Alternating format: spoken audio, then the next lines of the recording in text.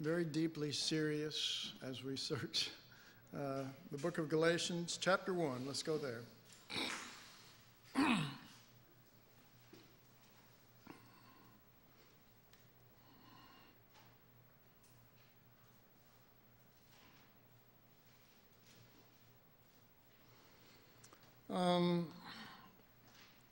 Let's look at verse 15 and 16.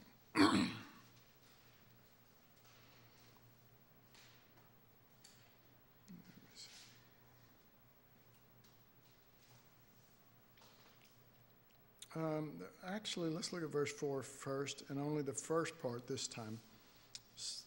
Speaking of Jesus, who gave himself for our sins that he might deliver us from this present evil age. Verse 15, but when it pleased God, who separated me from my mother's womb and called me by his grace to reveal his Son in me, that I might preach him among the Gentiles, immediately I conferred not with flesh and blood. Okay, so there is this... there's this understanding that is in our minds that Jesus' primary purpose was to come here and to save us from sin, or save us from the devil, or save us from hell, or save us from this present evil world. And of course, it's right here in Galatians, actually, chapter 6 and verse 14, where it talks about, I am crucified unto the world, and the world unto me. But this is telling us that he separated you from your mother's womb to reveal his Son in you. In other words, the deliverance from this present evil world isn't just saving you from your sins, but that by Christ being formed in you, that's going to save you from that. And of course, with that comes the cross.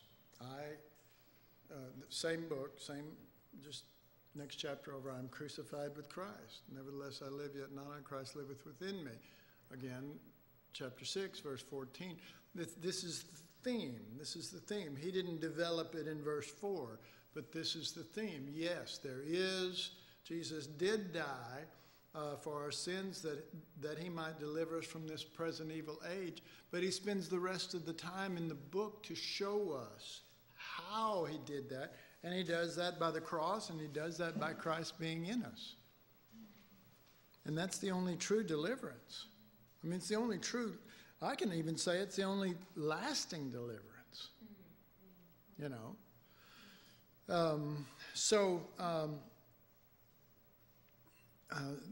So we usually see it in terms of grace, that his grace is there to save us from this present evil world, or what are all the things I listed that we make so important because we think that that there was God and he was around a long time, then he made the world, and then Jesus came within the realm of that, and now what he's trying to do is just save us from all these things, hell and this present evil world, and the punishment for sin, and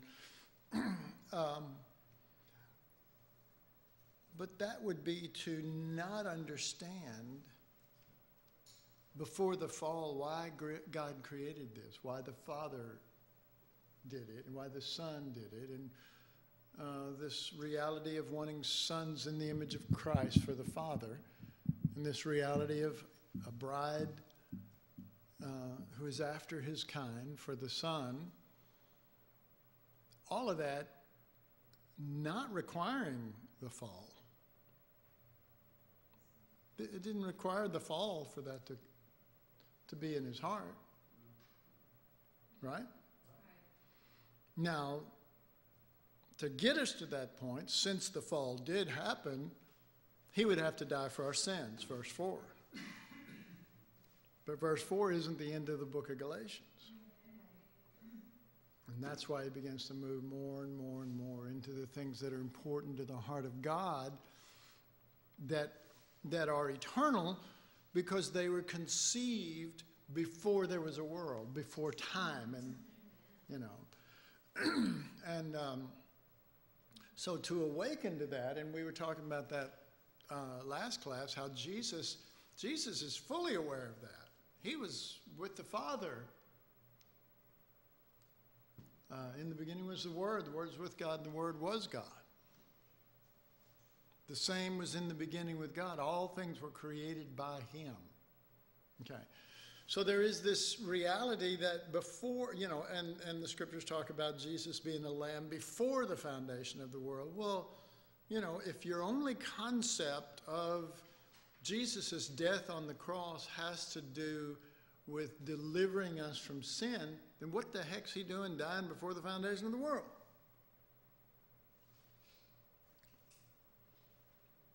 Well, it didn't say He died. It says He was a lamb slain. That's who He is before the foundation of the world. That's right. That's right. Good. So to begin to have the veil, and that's what I've always said, is that's what's behind the veil. Everything else, God is there. He's there in big manifestation. He does miracles. He does all of this. Outside of that, He sets up ministries, and the priests are all doing the ministries and stuff. But for all that time, nobody knew what was really behind that veil. The God that was behind that veil. What's up with that? We say, well, God wants us to seek Him. Look, I don't care how much of a seeking heart that you have. You better not go sneaking in there to see what's in there. I'm just seeking the Lord. When was it rent? When Jesus said one day on the Mount of Olives, be rent, be open, veil. No, it was rent. It was rent, not here in the Holy of Holies, but out here on a hill of rejection. That's the result of that. Revelation, unveiling, comes when the Lamb slain Spirit is manifested, and we are supposed to look at that and go and turn, as it were, and look to Calvary and see the true Spirit that created all things. We're supposed to find the eternal, And the scriptures talk a lot about the eternal God, but we always say that the God that existed forever before and ever after. That's what usually comes to our mind when we talk about the eternal God. Well, yeah, it's the one that's been around a long time. And the Father's going, wow, I'm so proud of you. You're so deep. And the way that you relate to me is so, oh, God that forever has been. You still don't know Him. To the unknown God. To the unknown God. Okay, well, they know all about all kind of stuff, and we do, and I do, and I can tell you this personally. I am in a place of deep hunger and deep desire after the Lord. I am turning and rolling as someone who can't fall asleep for thinking about something in their bed. I'm saying that I'm not doing that in my bed. I'm doing that in my being with desire to know Him beyond what I know Him. Now that shouldn't be hard because there's a lot. Right? But my desire isn't to know Him for me. Usually, I want to know Him, right? Think about that. I want to know Him. But it's not that now. I want to know Him so that He will get someone who wants to relate to Him the way that it is in His heart, so that He gets the reward for me knowing Him, not me. I don't know if that even makes sense. But I'm telling you, That's what's working in me, and it's working deeply, and it doesn't give up. And the Holy Spirit doesn't give up because he's going, we may have one on the line here. You know? And it just is constant. It's just constant. And I'm so thankful for the time that I get to be with the Lord in the Word. And a lot of times he shares, and I'm a little bit like a scribe, but I'm not like one that is yet fully grasped. Certainly not fully. That's ridiculous even to think. But even grasp kind of the little points he's trying to make. So I have to go back, and I have to be with him. I don't read it and study it. I go back, and I want to be with you. And what is your heart? What are you trying to say? And you know, anyway, so, we're always joking that, whatever I do always filters down to everybody because, well, hopefully this will filter down. Because I am serious as can be. I love the Lord. And I love the Father, and I love the Father enough to give him not me, but the Son, but that's going to take more of the work of the Spirit. Isn't it funny how all of this is Father, Son, and Holy Spirit?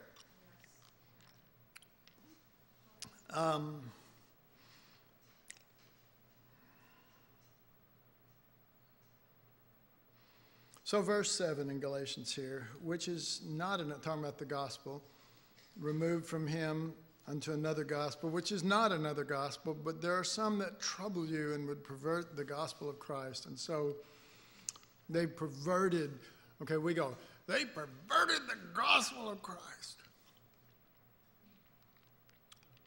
The word gospel means good news, right? That's the Greek, or from the Greek. It means good news. Well, for years, it was always the good news to me.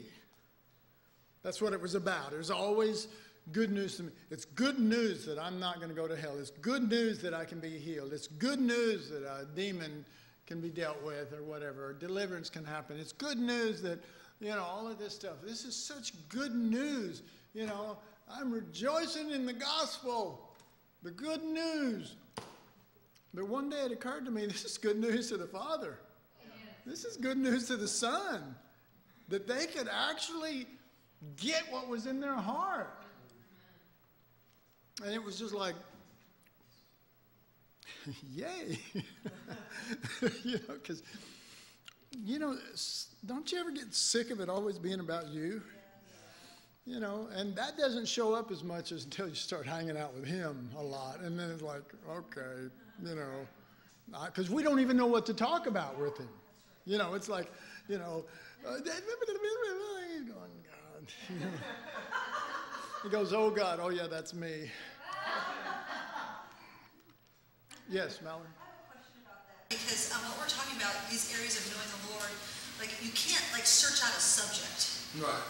And then you got it. Right. And you can't, shed light on a passage of Scripture, and now this is, a whole different level of knowing the Lord that it requires the searching of the Scriptures, but, that can actually become a problem if you're trying to relate by the knowledge, right. You see. So, in my study of the Scriptures, the Lord will open an area of himself. But I find that, and I'm kind of asking, what about this then? I find that it's fresh and it's new and it overwhelms or it soaks, and then it kind of I might write it down, and then it recedes. And then if I come back to it later, it's like it hasn't fully taken. So I'm wondering about the process and all this, because it's not like I go to the Scriptures and bam, the effect is immediate. So I'm wondering, how much am I forgetting, or is it just part of the process that you kind of come to it and it has to kind of come at you a few different times or in a few different ways before this begins to take? Because it's something you can control or quantify. You know what I mean? Right. Well, I don't think there's, personally, I don't think there's one answer to that, but I think that part of it is, and this is, I'm giving you some idiot's perception who is from Oak Cliff and doesn't know anything, but is, from trying to sincerely give you something, I think there's a revelation of the Scriptures and there's a revelation of Christ. And I think that the revelation of the Scriptures a lot of times is a revelation of Christ in the Scriptures, but not the revelation of Christ in us. And I believe that that's fine. I think if we understand that this isn't it, you know, but that's part of it. It's part of the process, but it's not it. See, and that's why because I've experienced that for years. Oh, absolutely, yeah. I mean, I have seen things from the Lord in the Scriptures about Him and stuff that was just overwhelming stuff, you know. And so I would go, okay. Because I remember bunches of time at night, I'm laying there at bed and I'm not falling asleep, and the Holy Spirit just shows me all this stuff, and it's right out of the Scriptures. It's just like, bam, and it's like, you know, heaven comes down and da-da-da-da, and you're just going, oh my God, and you go, you know, I don't want to turn on the light and write it down because I don't want to wake Deb up, but I will never forget this as long as I live. Wake up the next morning and go, how did that go? Yeah. You know, how did that go? And I think there's value in that. I think it's affecting our spirit even then. But I think that, you know, Jesus said, search the Scriptures, for there they which testify of me, but you won't come to me that you may have life. I think we come to the Scriptures and we come to get Jesus, but we're not looking for life. That's John 5:39. His life. We're wanting truth, we're wanting depth, we're wanting something shiny, you know? But we're not wanting Him in the sense of wanting that transfer, that transformation.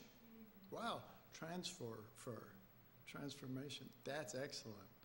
Because the word transformation requires a transfer from us to Him. And so I think that's part of it. I think that there's also, again, all this is my explanation, and it may not be worth anything. But if I was way over there and I started my journey, and I would do that, but the camera people would go nuts with trying to follow me. But if I was way over there and young Christian, you know, Bible-believing Randy just got saved, and now he's a Christian, and he's starting off, you know, I was with Kenneth Copeland for a while, and then I went to Berean, and then I started hearing some things, and as I walked in the Lord, I would see things. And to me, what I saw, because it was eternal and it was from the heart of God, it was as if I saw everything. But I was really it's like a million-piece puzzle, and I've just seen one little piece. But at the time, it's like, oh my God, this is beyond my mind, and, you know, all this stuff, and it seemed so big especially at that time. And then you walk a little more, and then, you know, you see another piece, and you go, oh, look, this fits together.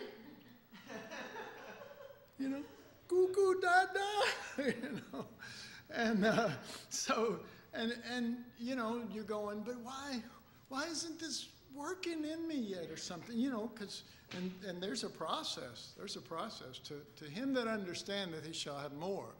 So there's the more you're gaining, the more it's all going to start fitting together and working together and becoming more reality to you. And, you know, I mean, I'm fixing to be 68 years old, and I have genuinely, you know, to my knowledge, I've never backslidden, and I've never not had a desire for the Lord in the Scriptures. And I know a lot of people do, but I haven't.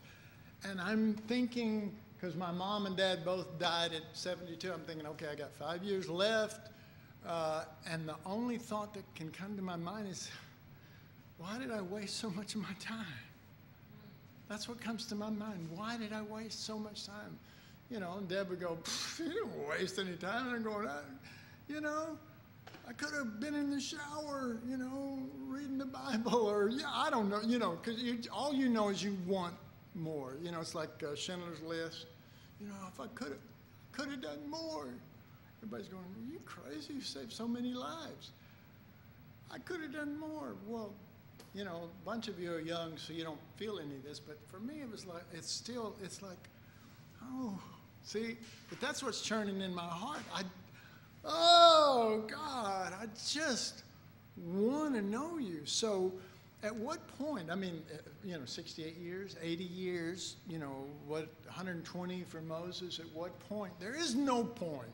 There is no real seeing and grasping of everything. There's only him.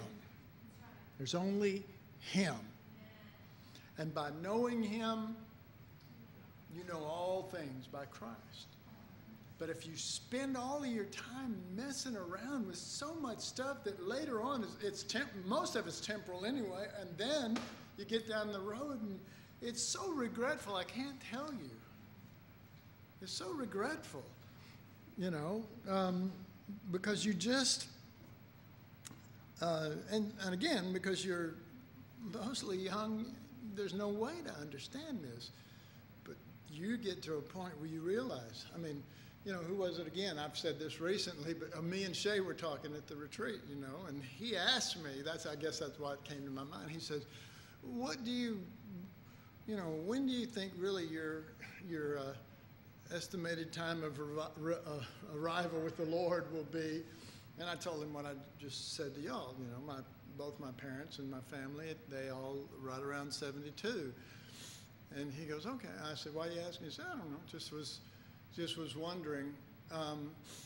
But, oh gosh, there's something else we said in that conversation. Anyway, so there is this thing that hits you that, oh yeah. So I said back to him, well, you know, if somebody said to me, Randy, what would you do if you knew Jesus was coming back in 5 years? And I go, I already know he's coming back in 5 years. For me, he's coming in 5 years. So I'm living this is weird. I'm living what I would be doing if I knew Jesus was coming back in 5 years. Now, I know that sounds weird. You go, well, you're wasting your time. I'm sorry I'm jumping here, but one of my favorite stories was when that was asked years and years ago. Me and J.W. Augie Zimmerman and Don Bird, and we were all sitting around the table, and someone among us said, you know, these are all Bereans, you know, and someone among us said, what would you do if you knew Jesus was coming back in 10 years? And one of them said, well, you know, I would quit my job. I would this and that, you know. The other one said, well, I would I would try to get the gospel out there in the biggest way I could, you know. And so JW's sitting there and they said, well, what would you do if you knew you'd be, you know, Jesus is coming 10 years? And he says, I've always wanted to go to Hawaii.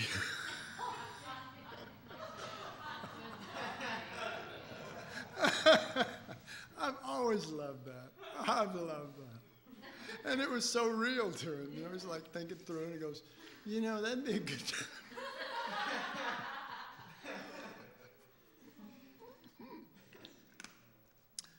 Incredible. This is crazy, I'm sorry. Someone asked me once, said, well, what would you, if you could ask Jesus in heaven anything, you know, because he's up there, the reality, all that, what would you ask him? I said, is Elvis up there? All right, sorry. Let's go to Galatians 4, since I'm not doing too good with this right here stuff.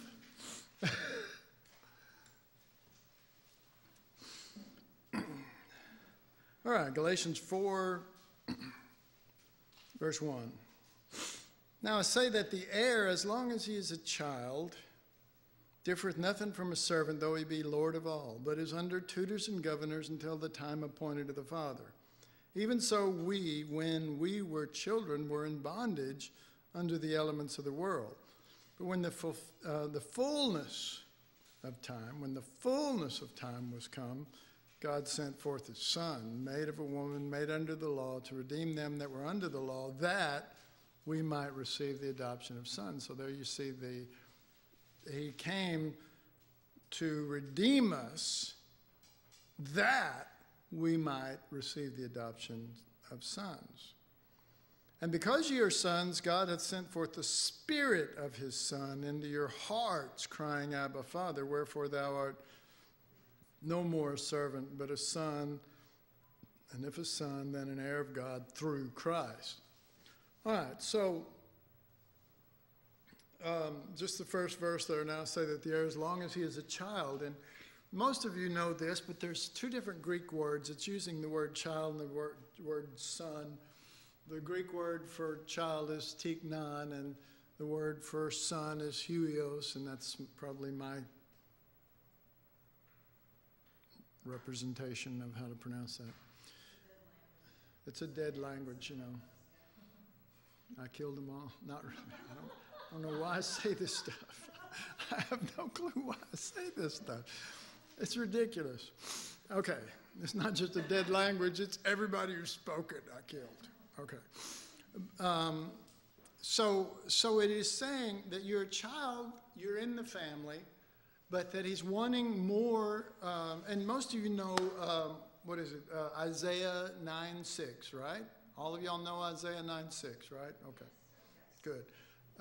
Not really. It's, unto us a child is given, unto us a son is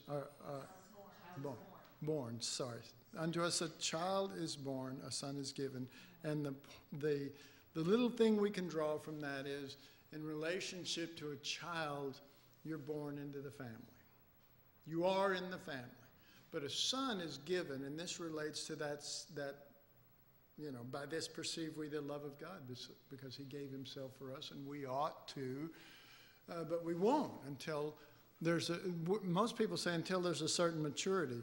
It's not. We'll see right here. The scriptures are absolutely clear that this has to do with the Father and in relationship to the Son in you. This is not a maturity thing. Okay. This could be defined as the maturity as long as this is what it's about. Anyways, before we get to that differeth nothing from a servant, though you're Lord of all. Okay. What does it mean? Well, if you're in the family, you're Lord of all. It all belongs to you, okay? You're in the family of God. It's all yours. You're not an outsider, all right? But it's under tutors and governors until the time appointed to the Father. All right, so there it is. This is a time appointed to the Father. This goes along with your question. This has nothing to do with us figuring something out and moving into that. Do you understand what I'm saying? You're not going to figure this out. You are going to be what you are until he is what he is in you. Okay? All right. So, in the Father's heart, there is a place in time where you're no longer going to be under the elements of the world, ruled by the things around you. Okay, and I know most of us think, I'm not ruled by the things around us. Oh my God. You know, I could ask the Lord, prove it to them that they are. Is it okay if I pray that over you right now? So if you don't believe that, and then he'll set to work to prove it, that we are under the elements. We're always under something. You know what I mean? We're under it, you know. Someone came to me once and said, man, you know, da-da-da-da-da. I said, well, you know, why don't you just go with the Lord? And they said, well, under the circumstances. And I said, get out from under the circumstances. Quit living there. Live from above. Live where we've been raised up and seated in him. And then all the things in the next couple of verses will come to pass, including verse 3, for you're dead. The best of the things that come to pass. You're dead. Anyway, so under tutors and governors until the time appointed to the Father. Even so when we were children, when we were tiknons, when we were in the family, but what did children do? Okay?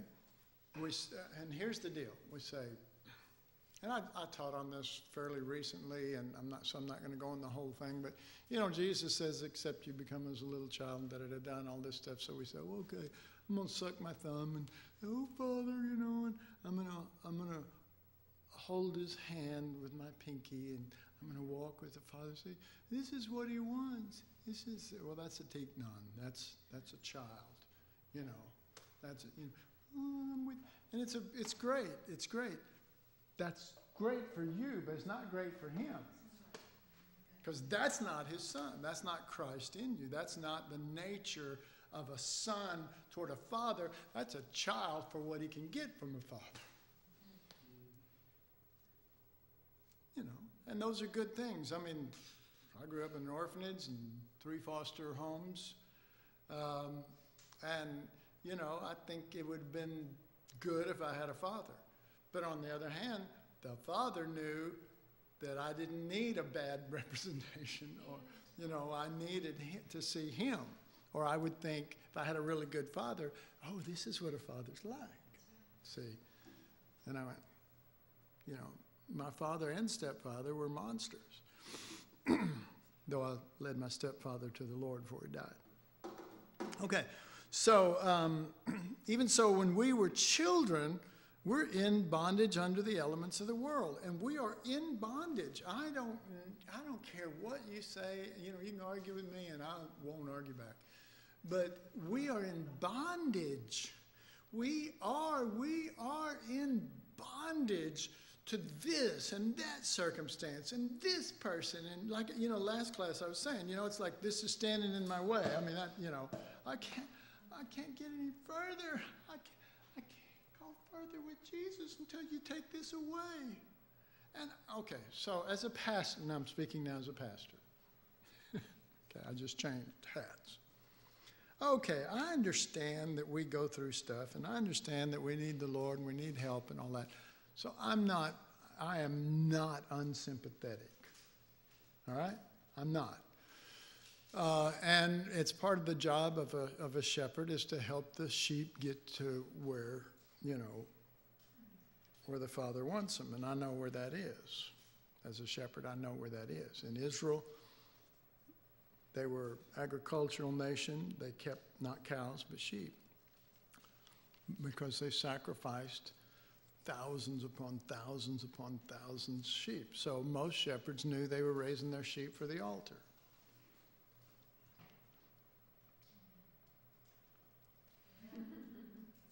You say, they made pets out of them. They called them Bobby and Susie and, put little bows on them, stuff like that. No. The shepherd knew. He said, he leadeth me beside still waters and green pastures. Eat up, little fellas, eat up. And so, Jesus said, and here's Jesus. See, I'm your leader. I will guide you. I will go before you. I am the good shepherd because I pamper you and I take care of you. No, he said, I'm the good shepherd because I lay down my life. Follow me.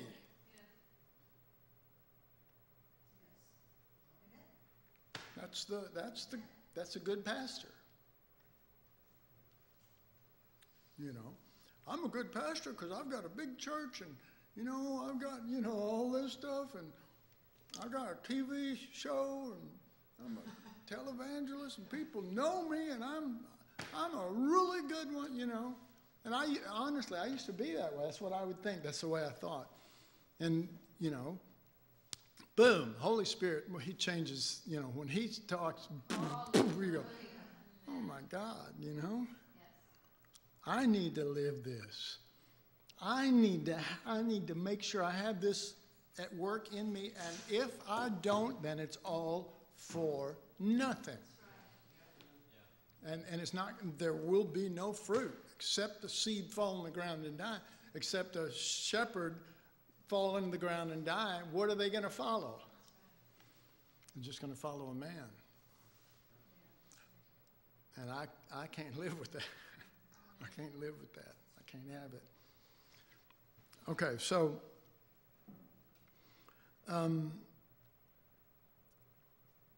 So there's this bondage. There's this bondage that we have, and it's like wrestling and trying to, and we go, I'm in a cocoon, and I'm about to be a butterfly. That's what this is, not this.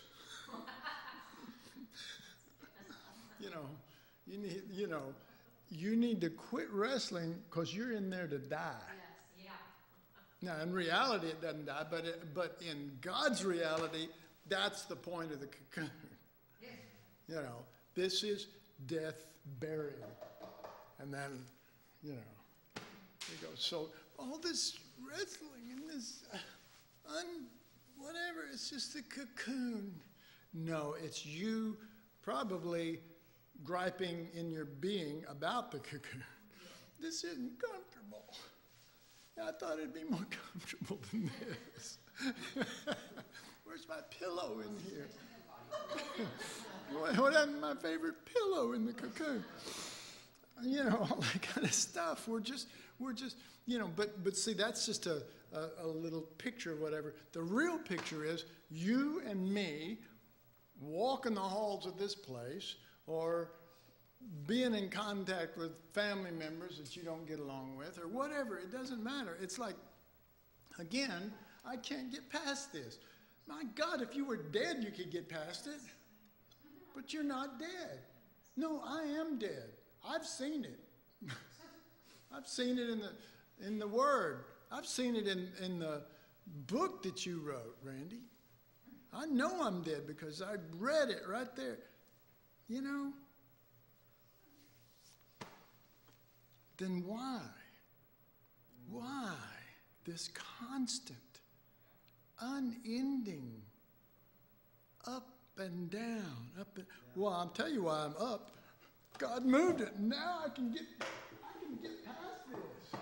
Woo! I can jump over a wall and run through a troop now. But it was when God had to remove it, and when He did, but then it shows back up again. I thought that was, well, it does. I thought that was dealt with. It's not that's trying to be dealt with. The Lord wants to introduce you to a certain reality. There. That deals with you and me. That deals with the problem. Well, what was the problem? You! And we say, I'm in bondage, get me free. You're in bondage because you're a child. That's what it says. I'm not a child. I've been with the Lord for 50 years. So I'm not a child. I'm not.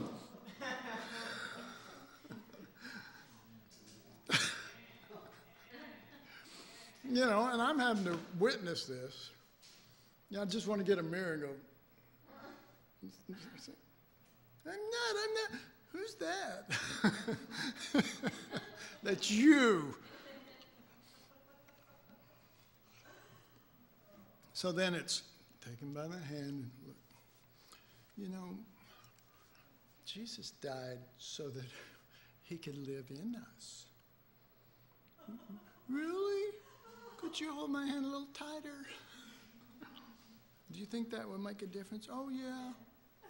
Yeah. I just need a pastoral hug right now. So I just want to hug him the small hug,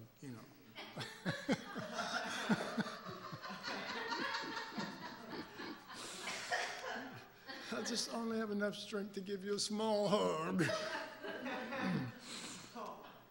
Anyway. But I don't. I don't do it. I don't do it. I keep going and pointing to Christ and Him crucified because it's the only hope. You say, at what point do you get tired and just stop? First step. But you don't stop. But you get tired. And the second, and the third, and the fourth, and the fifth, and the sixth. Because you believe, like like Ephesians, till we all come. See, I remember when I was in Bible school and the Lord spoke that to me, and I said, well, we got people that are not there and this and that and da-da-da-da. And he said, just keep going till we all come. And I went, that's a long time. Well, now I realize it. Still, it's a long time. You watch. He'll make me live to like 92, still doing this. He'll just, and I'll still be going, it's about Christ and him crucified. It says, glory in the church of Christ Jesus Christ throughout all ages. Yeah. Randy, you're 100. Yeah, Randy, you're 120. Well, it's about the cost. Anyway. But when the fullness of the time was come, that means there's an appointed time of the Father, and that's the fullness, but we go, what time is that? Is that like on a Wednesday? Or what, we've got all the, there's going to be a special time. The special time is when you're ready to die and let Christ come forth in you and glorify the Father. And see, let's just read on here. God sent his Son. He sent his Son, not your Savior. Shame on you. He sent his Son, and you're going, he sent the Savior for me. Tell me, Lord, what is it that was so special in me that you would save me? He just looks and goes, well, I hate to break this to you. Nothing, I'm dying for the ungodly. That would be you.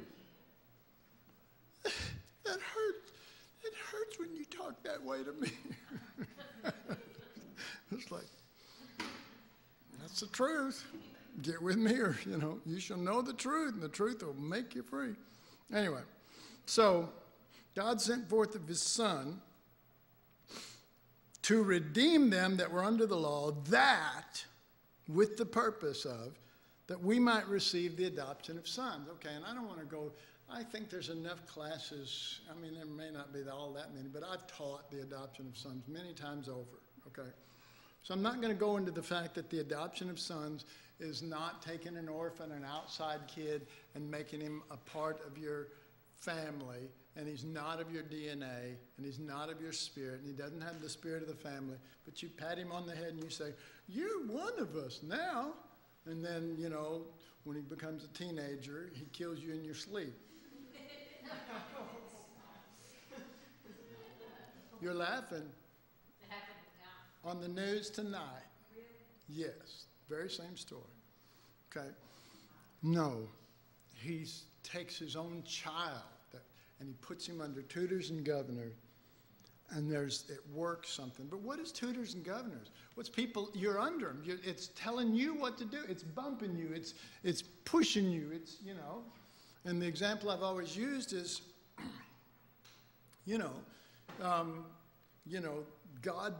God wants to put his Son in you.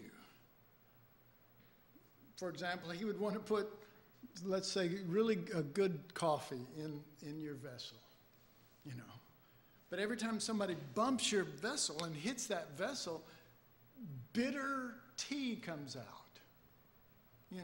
Just bitter. Why did you hit me? Why are you making my life uncomfortable? Instead of being able to hit that thing and that sweetness of Christ come out. And when I say sweetness, I'm not talking about sugary da-da-da-da. I'm just talking about Christ, not us. That's the best thing that could ever happen. So that we might receive the adoptions of sons. And because you are sons, and this is an interesting wording, and I am not going to get to go to the next part, which is going to be so fun if you can remember tonight. So I'm going to ask you to try to remember, because you are sons.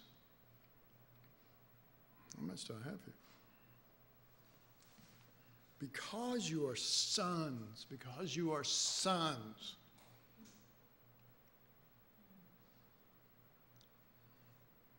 God hath sent forth the Spirit of his Son into your hearts, crying, Abba, Father. Now, I'm going to explain that because it seems to be self-explanatory. Well, we're sons, and he does that. But you know, that can't be the truth. It can't be the fullness of the truth, because the fullness of being a son is the Son in you crying, Abba, Father, and the Spirit of the Son being towards the Father. So we'll explain that. The best example we're going to get is still in Galatians. It'd be over in, well, that's actually at the end of this one, because it's going to explain that. But also the prodigal son. Excellent, excellent explanation. Okay, God has sent forth. God hath sent forth. Okay, so it's God sending forth, okay, the Spirit of his Son, his Son. So who is this God? It's the Father, his Son. God hath sent forth. But at this stage, until it's come in you, there is no Abba, Father. It's just God to us. Does that make sense? I hope that makes sense. Before this comes forth, he's just God to us. But once the Son comes forth, it's like a transformation happens, and we'll see this. Oh, it's just great in these next bunches of places I'm going to go to. Once this is done, it's not a knowledge, it's a spirit of his nature begins to come forth. And it cries, Abba, Father. It doesn't say, oh, God, thank you. Thank you. It's not on that level. It's not God doing something for you anymore. It's the Father sent forth this Spirit of his Son, and I'm crying, Abba, Father. Oh, yeah, God has sent forth the Spirit of his Son. Get ready. Into your hearts, not into your soul, into your spirit, not into your mind, not into your body in that sense. It's your heart is invaded by the original. Capital O. By the original. Your heart has been captivated. Oh, praise God. Abba, Father. Wherefore, meaning based on this, thou art no more a servant but a son, and if a son, then an heir of God through Christ. So, okay, so because you're sons, but when this happens, wherefore you're no longer a servant son. This is going to be so good, I'm telling you. May I remember to come back up here and bring this down and show you how this fits together. It's really good. Father, we thank you for this time that you give us.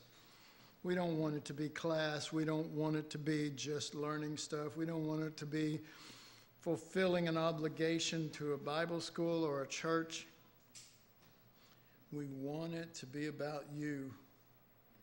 Father, we want it to be the Son that makes it about you and not us trying to make it about you. So we ask you to keep your eye on the appointed time, what you would call the fullness. This is it. This is the fullness. This is it. The Son, the nature of the Son coming forth. Hallelujah, Father. Fullness to you. That's what you call fullness.